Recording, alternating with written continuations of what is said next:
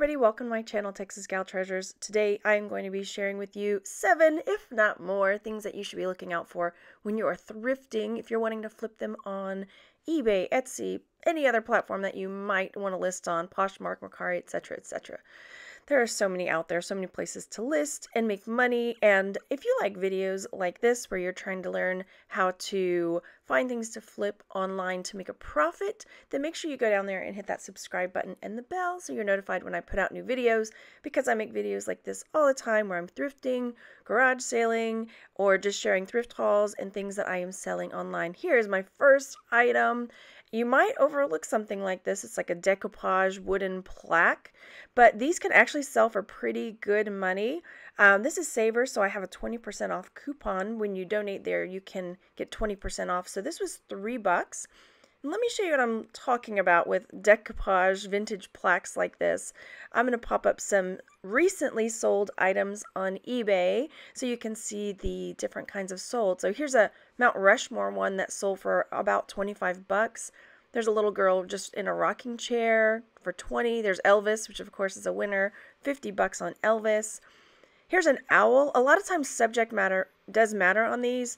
So if you find one, it wouldn't hurt to look it up and see if maybe it's something that could sell. This one was yellow. It was very kitschy. It was, Mother's Day, but it had cute little animals. So I definitely went with that. I have it listed. I think I listed it for about $30.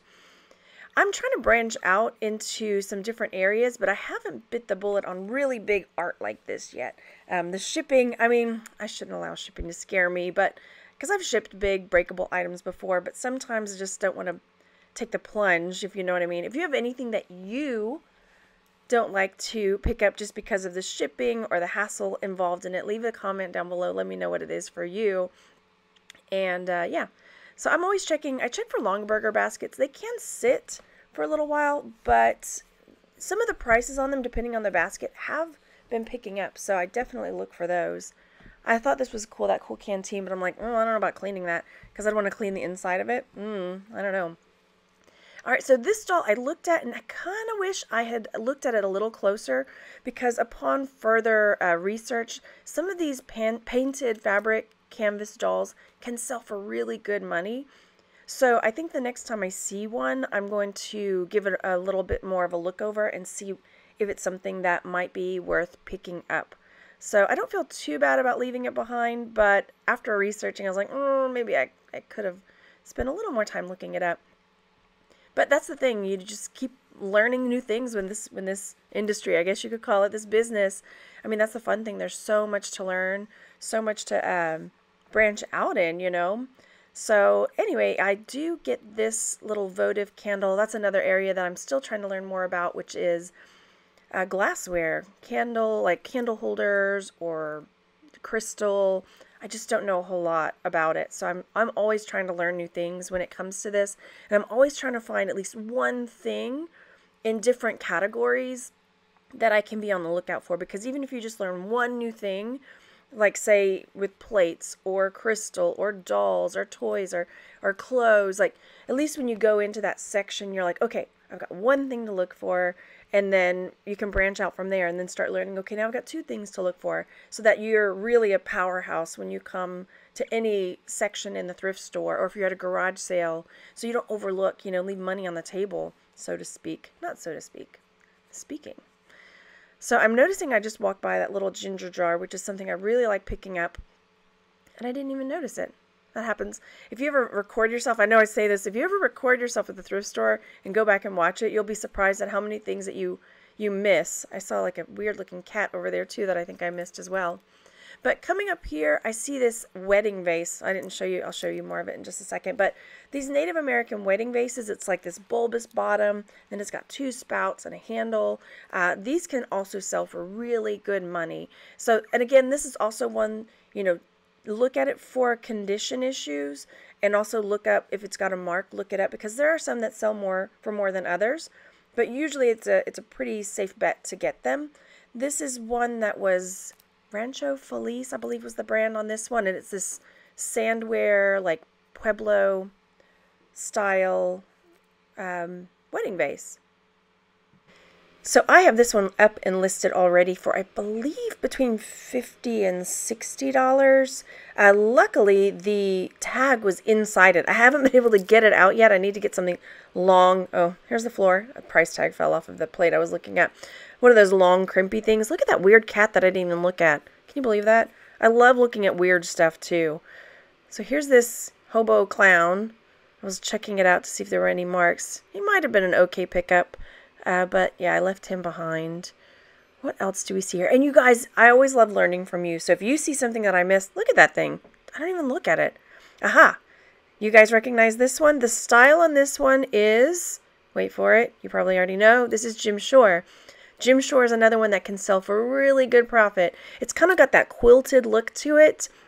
And here are some different Jim Shore prices. I've sold Jim Shore over and over again, like the Aristocats and some like Pinocchio's cat, Figaro. But again, look, some of them sell for more than others, so definitely look them up. But there are a lot more, in my experience, a lot more wins than misses with the Jim Shore stuff. So if it's in good shape, it's definitely worth picking up and flipping for the right price.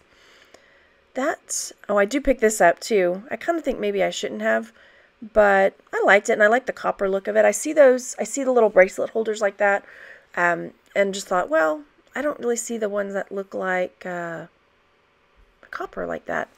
And I'm trying to tell, there was a little figure there. It looked like a pig. Now I'm like, was that a warthog? Because picking up really interesting figural items, like, animals that people like, it can also be really, really profitable. Like figurines, metal ones especially, I like to go for.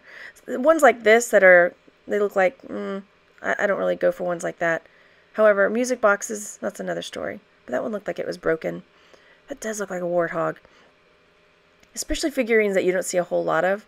I love these little kissing angels. Those are cute. But I don't get them. I do not. What else do we see here? I see like a chalkware, like Native American chief, but he had quite a bit of damage, and they wanted $7. You see all the little chips in the... I've sold chalkware before. Man, that stuff is hard to keep. I mean, it just barely bumps, and like the finish like rubs off. It's so tough. I got a while back a bunch of it at an auction. I mean, I ended up selling it all, but oof. Okay, we're gonna have a nice look-see close up here of my cart. All right, next up, I see this stuffed animal down here, and I think at first it's a jelly cat because it's kind of got that shape of some of the jelly cats. Jelly cat is another plush that is definitely worth looking out for. But just like with any plush, it's good to look it up. But the jelly cat stuffed animals can sell. I've actually sold Pom Pom, but I didn't have the multicolored one. Mine was, I think it was all pink. Yeah, I mean, look at this one, $62. So a lot of times, especially if they're retired and somebody's kid loses their favorite plush and they have to have that fox, that same one back, parents are willing to spend whatever it takes to get that, to get their precious babe. Oh wait, if you're queasy and blood bothers you, you are forewarned. I was really excited about this. I pick it up from the back like this without looking, and I slice my finger on the back of that bird is broken, and I end up slicing my finger on that little piece right there. So yeah, it's gonna bleed up here in a second. But so I take the piece over to the back, where they have where the workers are. I'm like, hey y'all, this thing just cut my finger. You might want to take it off the shelf. And then they gave me a Band-Aid. So all's well that ends well, right? How much more of my blood do you want to see? Maybe not much more. All right, moving on. I'm sitting there thinking, what should I do? What do I do? I'm bleeding. Do I take it? So these were really cool, but I decided not to get them because they do have quite a bit of damage on them. Maybe it was something I should have gotten. They were like this Aztec. Is it Aztec or Mayan? I always have to double check on those. I'm like, okay, yeah, I'm going to do it. The more I see my blood, I'm like, this really needs to be dealt with. So I take that and go deal with my my injury, my thrifting injury. See, now I'm all bandaged up. I'm all better. All right, so here we've got the holiday section. I'm always looking for cool stuff over here. Votives, luminaries, even if they're paper luminaries. I've sold really cool paper luminaries for quite a bit. What else? This is a nice little box. I'm trying to figure out now, why did I not get it? Because it's really a nice canister. Maybe because it was $7. But I liked it. I bet it would have sold for a good profit. This little spider, I don't know. It's not even a votive, though. I guess it's just like you put treats in it or something. It's pretty cute. Maybe I should have gotten that. Halloween stuff. I mean, holiday stuff will sell year round. Vintage Halloween stuff. Vintage, see, like this is a little vintage. That probably would have been a good pickup too. I mean, it may not have sold for a ton of money, but, you know, if I think if it were cheaper, I probably would have gotten it. I do like to make a good profit on things, and I am trying now to pick up a few more things that make a higher profit, because I do sell a lot of things that will make $5, $10, $15 profits, which is still really good, you know, because those are the kind of sales that, like the bread and butter that holds it all together. But it is good to start looking for higher profit stuff too. It's just a matter of finding them, you know. Sometimes you just don't find those items that can sell for more. I thought that was a pretty cool box, but it was damaged. See there, it's peeling up. I'm trying to show you one-handed. I pick up that cat from the Lego movie, but I don't end up getting it. I look it up before I buy it.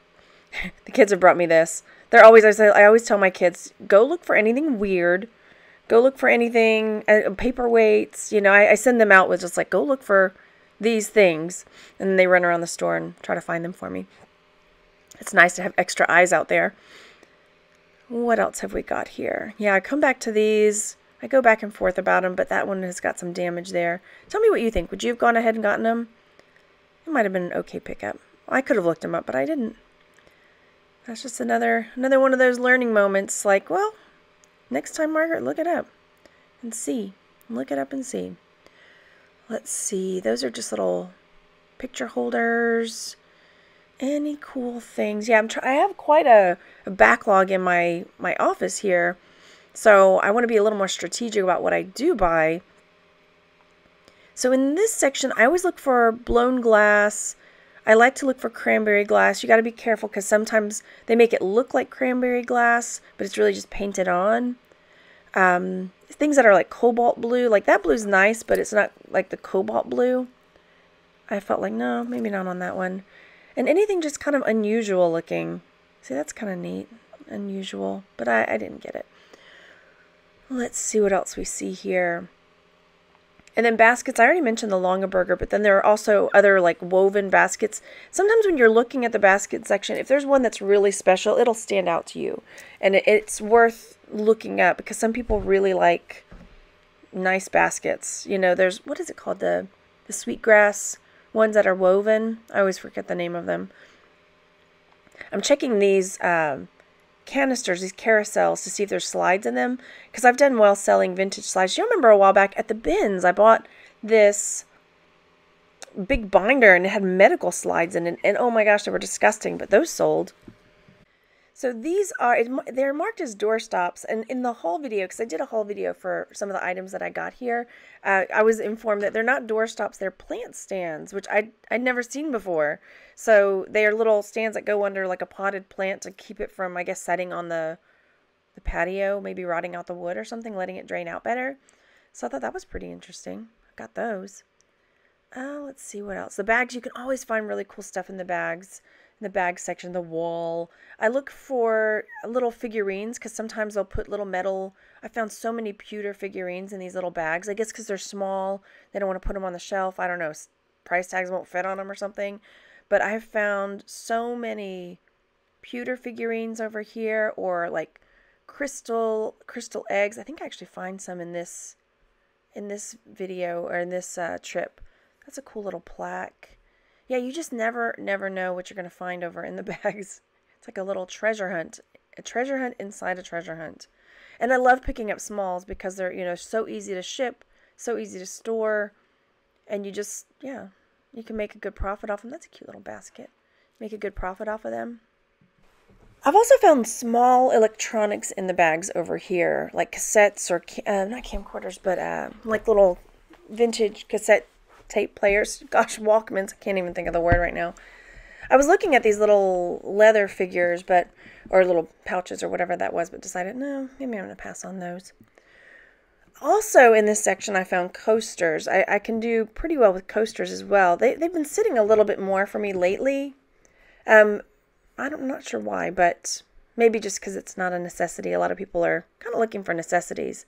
Little music box, that's sweet, but it had some damage. I like the little wind-up music boxes like that. Personally, I have a little collection of them myself. What else have we got here? Just little decorations. I'm not seeing anything else that is attracting my eye. So we'll move on to the next section, I think. So in this section where there are boxes and desk organizers, sometimes jewelry boxes, I always look for trinket boxes, especially ones that are inlaid wood or stone. Like here, this desk organizer. This one's kind of just plain, which might not have been terrible, but I look for desk organizers like that too because they can sell pretty well. Actually, that one might have been, depending on the price, a good one to pick up. And then when it comes to plastic animals, it may seem like just like, no, I'm not going to pick up plastic animals, but there are different brands that are pretty good. I can't say the name. Schillig. There's another one that starts with an S that I can never pronounce. But I wanted to talk about Breyer horses. So these Breyer horses can sell for really good money, depending on like the movement of the horse or the type of horse it is, like Palomino. This is a Shetland pony. These Breyer horses have got quite a following. So if you find any or you see a horse, just flip it over, look at the belly, and see if it says Breyer on it. I was looking at these. There was like a chameleon in there, but those look kind of like, I don't know. But still, even if they're marked Hong Kong, those vintage plastic animals can also sell for a fair profit too, depending on the animal, of course. Look at this. What do you think? Pikachu? You think I'd have some violations charged against me if I'd picked up a Pikachu like that? All right, no, that's a pass there. I'm always still looking for American Girl dolls. You know, on the back of their neck, it'll say either American Girl or it'll say Pleasant Company if they're older ones. And they make little babies too. And then this is another section that I decided I've got to learn a little bit more about because I know I'm leaving money behind with the baby toys. It feels like the baby toys are just like a dime a dozen. But when I went in to do a little research, because I want to have at least one thing to look for if I'm looking at baby toys, and I saw that Fisher-Price makes these bright beats, and they look like little aliens or something. And some of these bright beats can sell for a pretty good profit. There were a few that weren't. There was like one that was like a ball that didn't sell for as much. And then this is a little bright beats, like a boombox. Isn't that cute?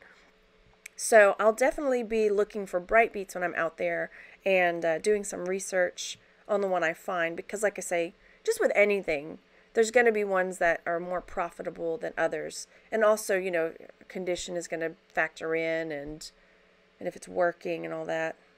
Leave a comment down below. Let me know another brand or another item that you like to look out for. I hope that you found something new in this video because that's what I like to do. I like to share new things, new ways for you to go out there and thrift and make money. Make sure you're following me over on Instagram. And if you haven't yet, go down there and hit that subscribe button and the bell so you're notified when I put out new videos.